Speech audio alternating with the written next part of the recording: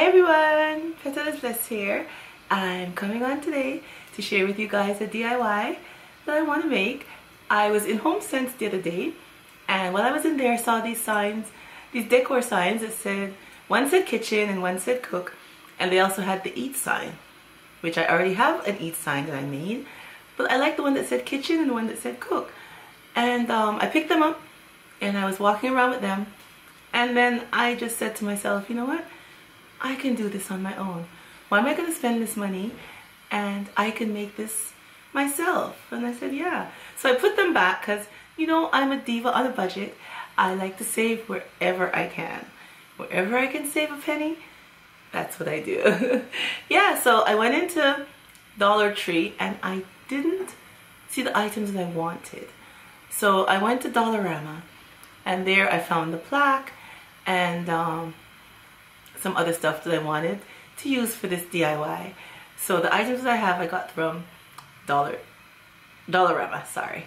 Yeah, so but you can also get the plaque and stuff. I know in America you have other dollar stores over there, and you could probably get the plaque, or even at Walmart and stuff like that, or you don't even have to use the plaque with this DIY that I'm doing.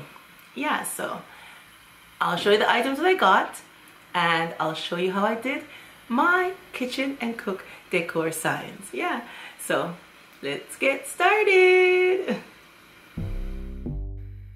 Alright, here are the plaques that we need. I have 3 of them. They come with this chain on them, but you just screw it off and then it will look like this. And we have some white paint that we're going to be using, the Mod Podge, the large glitter, and these are the letters I got from Dollarama that we're going to be using, and our paintbrush, and I'll be hanging them up with the command strips, and our glue gun. Alright, we're going to start by removing the chains, and then we're going to paint.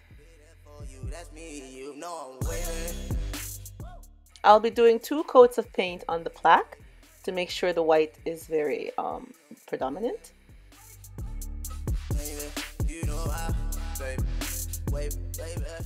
And now we're going to paint the letters, but we're only going to put 1 coat of paint on the letters. I just want to paint it white. That I don't like when the wood shows through the glitter. Anywhere that the glitter doesn't touch, you'll just see a white background.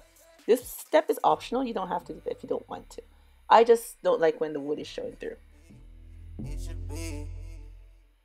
And now we're going to use the Mod Podge and add the glitter to our letters.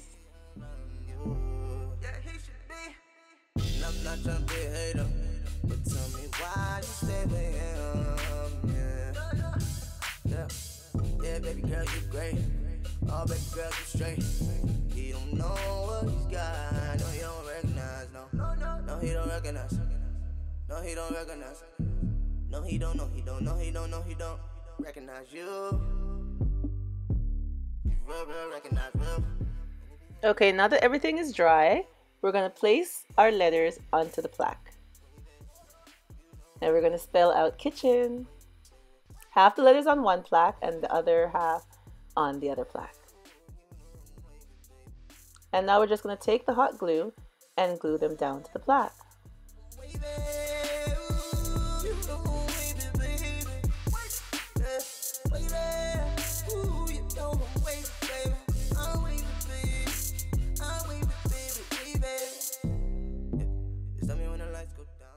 And now we're going to do the same steps with the cook sign, adding the letters to the plaque.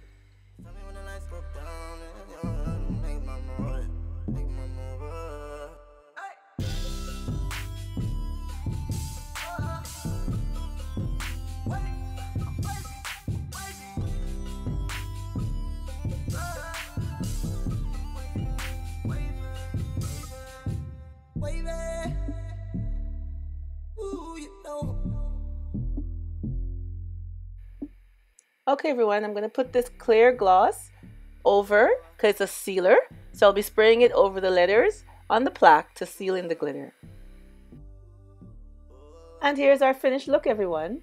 Our kitchen and our cook sign. I think they look very nice. Tell me where he gone. Tell me why your man not here. Tell me, why isn't he here? Why isn't he here? Yeah. You need somebody that's gonna be there for you, girl. You need somebody that's gonna be there for you. That's me, you know I'm waving. Yeah, I'm waving, baby. Waving, baby. And here's where I placed them. Over the sink, I put the kitchen sign. And over by the stove area, I put the cook sign.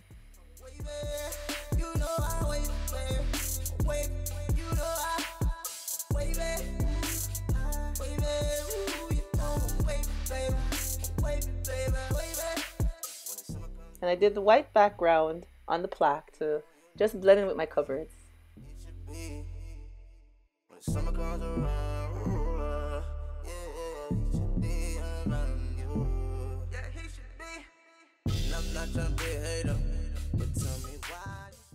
And here's the eat sign that I did a few months ago, everyone. I think it was about a month ago. I didn't put up where I put them in the kitchen, and a lot of you were asking me that you wanted to see it, so this is where I placed it on the other side of my kitchen above the microwave counter. Alright everyone, thank you for coming on and seeing the DIY that I did for today, and hope I've inspired you a little more. And remember, as always, stay blessed from Petalisbless.